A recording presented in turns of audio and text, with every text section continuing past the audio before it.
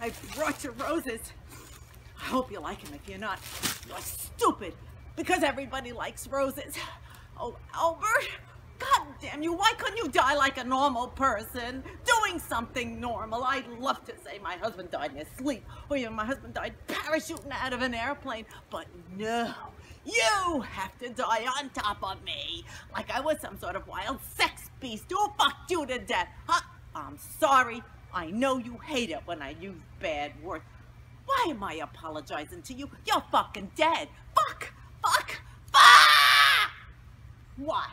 Did I say fuck too loud? Who are you kidding? They're all saying it. All his funeral friends, they're all saying, you fucked him to death. It made me sound like a wild sex beast. Albert, I am never gonna be able to remarry. I'm gonna die alone. Unlike you, you son of a bitch. Are you happy now? You fuck, I'm taking my flowers. God damn.